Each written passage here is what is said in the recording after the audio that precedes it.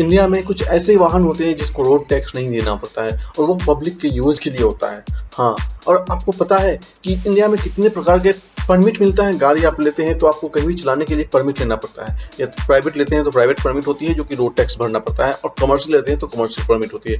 तो क्या आपको पता है कितने प्रकार के परमिट इंडिया में आज तक अभी तक दिए जाते हैं? तो मैं आपको बताने जा रहा हूँ।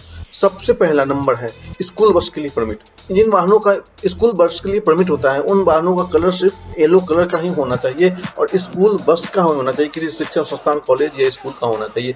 इसके लिए कोई भी टैक्स नहीं लिया जाता। स्कूल बस के ऊपर कोई टैक्स नहीं होता है, जीरो टैक्स होता है। और दूसरा होता है ऑल इंडिया परमिट। आप देखते होंगे काफ़ी सारी बड़ी बड़ी बस होती है जिस पे लिखा होता है पर्यटक tourist bus, all India permit. उस पे ना वो बस सफ़ेद कलर की होती है, लग्जरी बस होती है, और उसके ऊपर 5 सेंटीमीटर की नीली पट्टी होती है, बस पे लगी हुई होती है। आप ध्यान से देखना, उसमें 5 सेंटीमीटर की नीली पट्टी लगी होती है और उस पर पर्यटक शब्द आगे पीछे होता है। इससे पूरे इंडिया में घूमने का परमिट दिया जाता है और इसे ऑल इंडिया टूरिस्ट के रूप में परमिट मिलता है। हर साल इसका रिन्यूअल करना पड़ता है।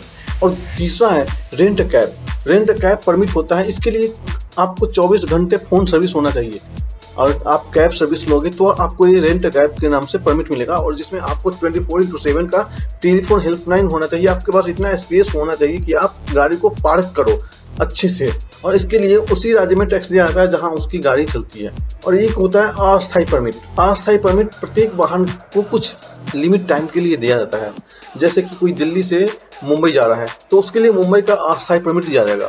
किसी धार्मिक आयोजन के लिए किसी गाड़ी का परमिट लेना है तो उसको अस्थायी परमिट दिया जाता है किसी दूसरे राज्य में जाने के लिए। और एक होता है 5वें नंबर का परमिट होता है स्टेज कैरेज परमिट। जी हाँ, स्टेज कैरेज परमिट। इसमें विशेष गाड़ी को विशेष रूट पे ही चलाने की परमिट दी जाती है। जैसे आप देखे होंगे आपके शहर में कुछ गाड़ी होती है जो कि कुछ रोड पे ही चलती है, यहाँ से यहाँ तक जाती है, इस सिटी से इस सिटी तक जाती है, दिल्ली से लखनऊ जाती है, दिल्ली से कानपुर जाती है, या कानपुर से इटावा आती है, या इटावा से कानपुर जाती है।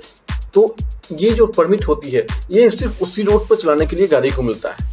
और छठा परमिट होता है पर्यावरण के अनुकूल सेवा। ये परमिट उस गाड़ी को मिलता है जो बैटरी से चलता है, और इसके लिए बैटरी से चलने वाली गाड़ी में 11 से ज़्यादा लोग बैठने वाले नहीं होना चाहिए। एक फटफट सेवा परमिट मिलता है, फटफट सेवा परमिट भी होता है।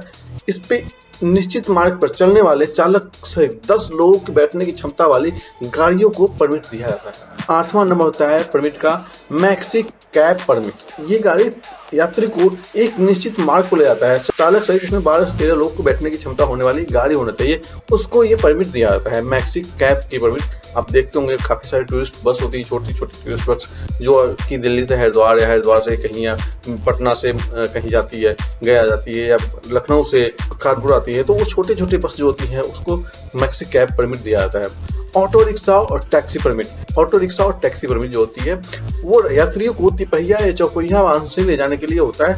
इसमें किराया जो होता है वाहन पर लगे मीटर के आधार पर किया जाता है।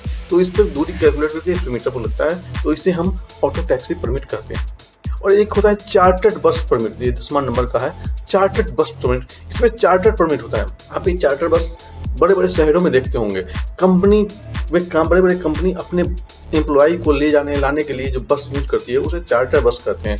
कि हाँ ये इस रूट पे बस चलेगी, इस रूट पे बस जाएगी, और वहाँ पे उसके एम्प्लॉय उस बस से वहाँ जाएंगे। या कुछ प्राइवेट बस होते हैं, इसके लिए निर्धारित होना चाहिए कि हाँ इस बस में इतने एम्प्लॉय होंगे, इस एम्प्लॉय का ये नाम है, वही चलेगा, वही इंसान जाएगा। तो इसलिए उसको चार्टर बस स्पेशल उतने लोगों के लिए परमिट दी जाती है चार्टर की। वो इतने लोगों को यहाँ से लेके यहाँ तक ले जाएगी, इस कंपनी में ले जाएगी।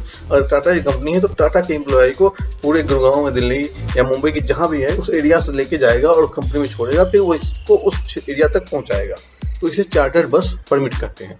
आप देखे होंगे शहर में, बड़े बड़े शहर में बड़ी बड़ी लग्जरियस बस चलती है चार्टर की। अब हम आपको बताने जा रहे हैं मालवाहक गाड़ी जो होती है उसके बारे में परमिट। मालवाहक गाड़ी जो गुड्स और कैरियर सामान ढोने वाले होते हैं उसके भी कई सारे परमिट होते हैं।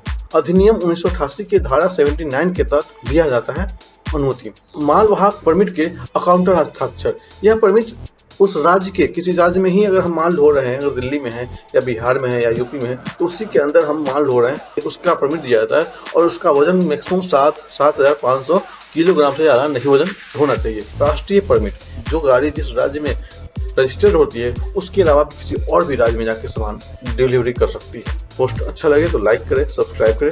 Thank you.